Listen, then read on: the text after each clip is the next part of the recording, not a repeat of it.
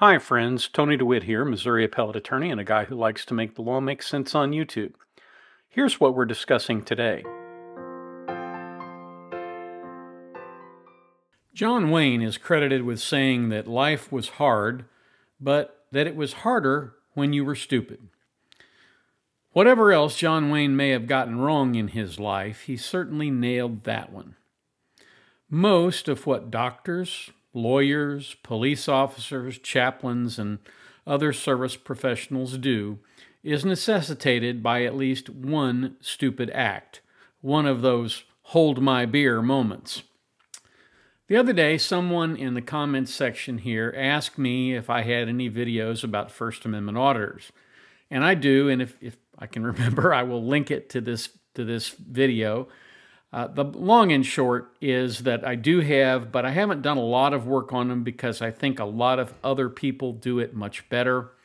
I'm going to give a shout out to a channel here called Team Skeptic. If you haven't been to Team Skeptic's channel and seen what he does, you should probably go. It's a good channel, and I'm sure he would appreciate the subscription.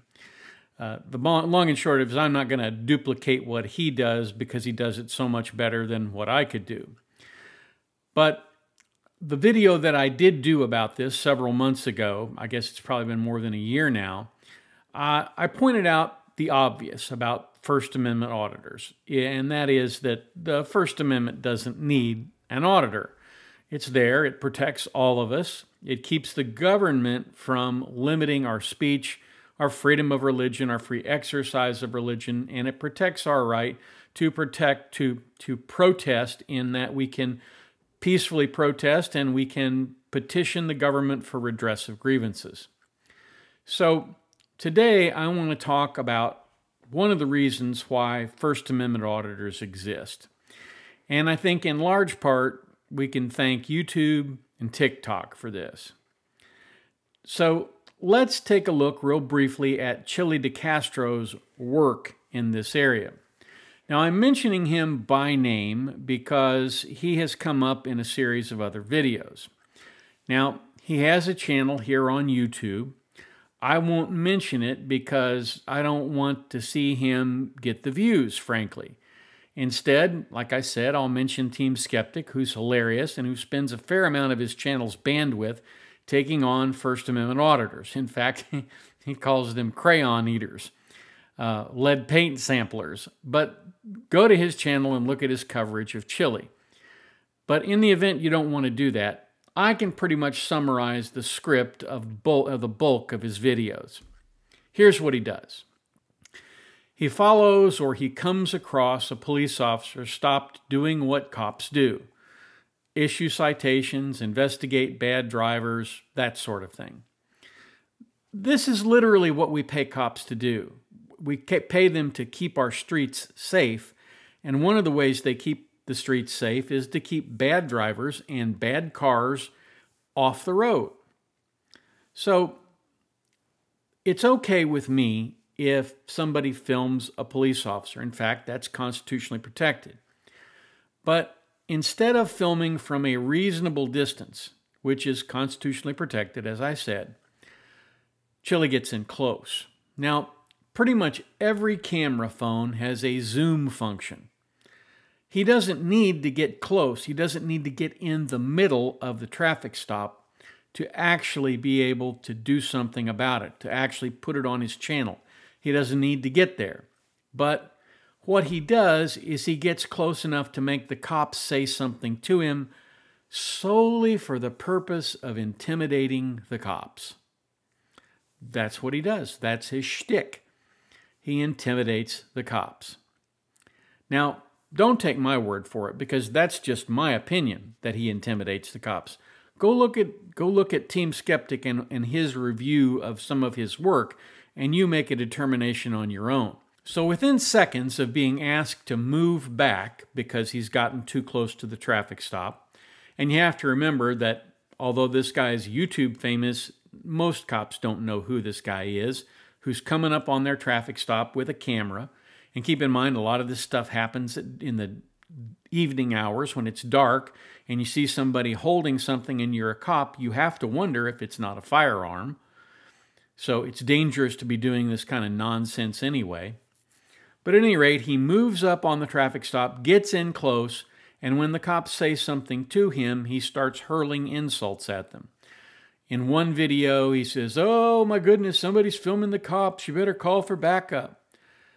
Well, it might not be a bad idea for the cops to call for backup because he is going to create a scene. And if you wish to get the actual traffic stop done and in the books, you're probably going to have somebody else deal with him. But be that as it may, that's what he does. He gets out there and is just outrageous with the police. Now, does he have a right to be outrageous? Yeah, you absolutely have a right to hurl insults at the police, but there are certain restrictions on your ability to do that because you can't do that in such a way as to interrupt the police officer in the performance of his duty. Now, Chili's claim is that thousands of people every year are shot by cops. Well, the problem with that is he doesn't understand numbers or statistics, apparently. In most years, the figure is around 1,100 people who wind up getting shot by police officers. Now, you can go to various sources and you can see that from 2013 to 2024, or 2023, because that's the last full year, the number varies between 900 and 1,200. So let's just use a number of 1,100. Well, let's just use 1,200 because that's the 2023 number. In 2023, a year where liberal sources claimed, in other words, anti-police sources, claimed 1,200 or more deaths were caused by police, the majority of which involved police shootings, only 10 officers were charged as a result of those deaths. So what can we discern from this? That perhaps the other 1,190 were shooting at the police or trying to choke them or stab them or hit them with some object. All you have to do is go to the police activity channel to see how a lot of these types of events occur, and there are a lot of them. Last year, in 2023, there were 378 police officers shot. 47 of them died. So, at the outset, when you're talking about justified police shootings, in other words, police shootings where police officers were not charged, of around 1,200, and the population of the country is 331.9 million people, you're talking about 0.00036% of the population. That is not exactly a pandemic of police shootings. But knowing that hundreds of cops are shot and many die in the line of duty every year, you would think someone like Chili would at least be cognizant of the fact that cops wear a giant target on their back. And even if you don't agree with them, you'd recognize that they don't get paid enough to dodge bullets. Nobody does. No, not Chili. From the moment he starts the encounter to the moment he finishes filling, he's tossing out insult after insult and getting closer and closer, and he's basically refusing to allow the cops to do their job. And that's what often gets him arrested, and of course he then gets the opportunity to complain about how unjust and unfair the court system is. But recently, Chili messed with the wrong cop in the wrong state, came in front of the wrong judge. The Nevada cop was investigating a suspended license plate. This rather attractive blonde young woman he'd pulled over. Her license plate had been suspended. It came up on his reader. He pulled her over to find out what was going on. And Chili came in close and started filming. And of course, when he films, he almost always gets close enough so that the cop has to say something to him, and then he tries to start a dialogue so that the cop can't deal with the person in the traffic stop. He has to deal with Chili and respond to his nonsense. He got way too close. He couldn't keep a civil tongue in his head, and the entire body camera footage was what was shown at trial.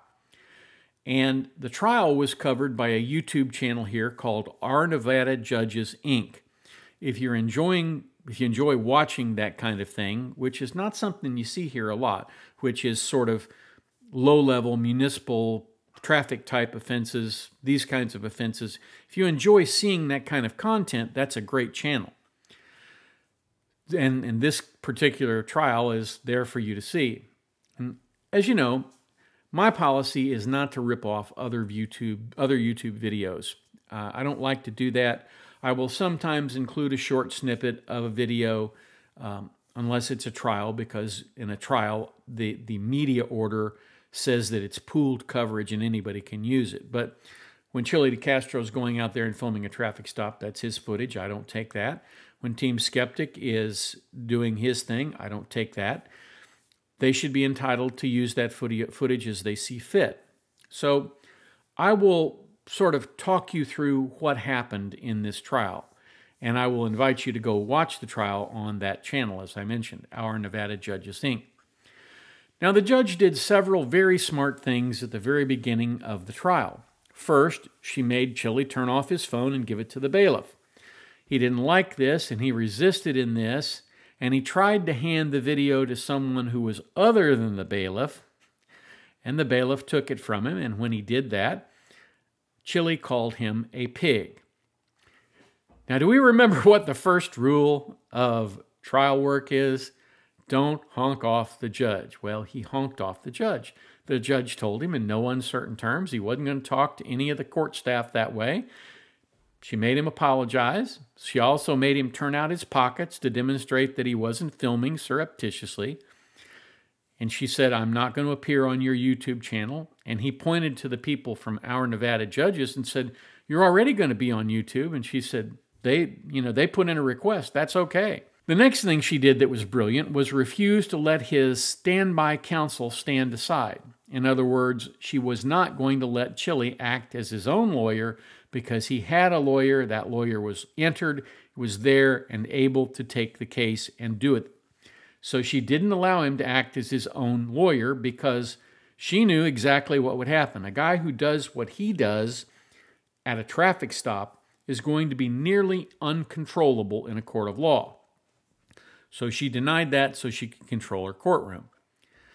The state put the cop on the stand, had him lay the foundation for his badge cam video, and then they played the badge cam. It demonstrated in very clear terms that he was interfering in the traffic stop. Now, the cross-examination of the police officer was uninspired, probably because there really wasn't much he could do with the video. So Chili's defense lawyer put him on the stand and started to ask questions about his work as a member of the press. Now, if you think he is a member of the press, more power to you. But he's posting these videos on YouTube for the money. He isn't doing a public service, no matter how much blather about that he spouts. The judge confined his testimony to the facts of the incident, and other than him sneaking in a reference to him being a constitutional scholar, no, he has not been to law school, and an expert on the First Amendment, which was patently ridiculous, there really wasn't too much he could do for himself because the badge cam video had already been played. The closing argument from the state was straightforward, that he, essentially violated the law. And the defense closing was equally uninspired, same babble as what appears on Chili's channel. He was entitled to do everything he was entitled to do by the First Amendment, and more importantly, he moved back 1 or 2 feet, so he wasn't interfering. The judge didn't find that very persuasive. She found him guilty and asked the state for a sentencing recommendation. And the nice young lady who was representing the state stood up and asked for 90 days suspended to run concurrently because there were 2 charges. Interfering and I believe resisting was the other. She asked the defense counsel, and the counsel said, well, we'd be okay with a suspended sentence, but my guy isn't guilty. I just saved you 5 minutes of your life. One of the things that courts look to in cases like this when they are sentencing someone is, was the defendant remorseful and had he learned a lesson? Well, it was obvious that he hadn't learned a lesson when he called the bailiff a pig, and it was also obvious when he basically jumped up and started debating with the judge that it was pretty obvious that he didn't have any remorse in this either. So the judge gave him 90 days in the Clark County Jail on 1 charge and 90 days on the other charge, sentences to run consecutively. In other words, instead of having to run 90 days, he's going to have to be in jail for 180 days, 6 months. He had to serve out one sentence before he could serve out the other. So counsel for Chili asked, "Is that sentence suspended?" And the judge said, "Nope, it starts right now." And with that, the bailiffs moved in, handcuffed him, and carted him off to jail. Now, as I said, you do have a constitutional right to film police. Absolutely. You have a constitutional right to be insulting if you find that to be your shtick. Fine. What you can't do is interfere with an investigation or fail to obey a lawful order from a police officer. This isn't rocket science, right? You realize when a cop is telling you to get back, he means business. But a lot of First Amendment auditors, not just Chili de Castro, do this so that they can get arrested. And in fact, that's what the court says in this case. She says he does this so he can get this and put this on YouTube.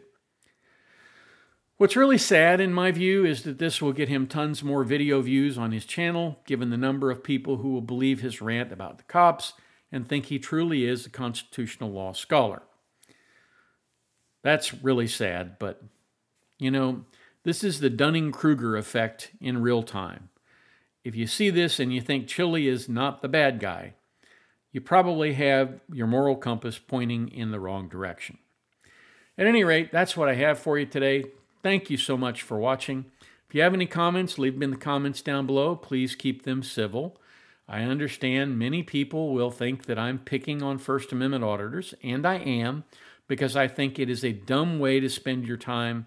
And I think of all of the content that is on YouTube, it is the least interesting and most repetitive.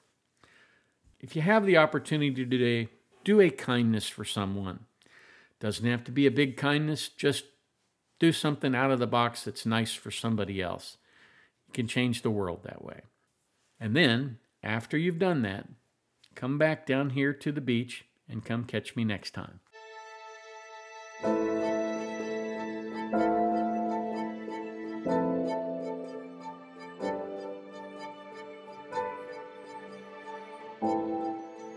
If you like this video, here are a few others you might try, and don't forget to subscribe. Have a terrific day, guys.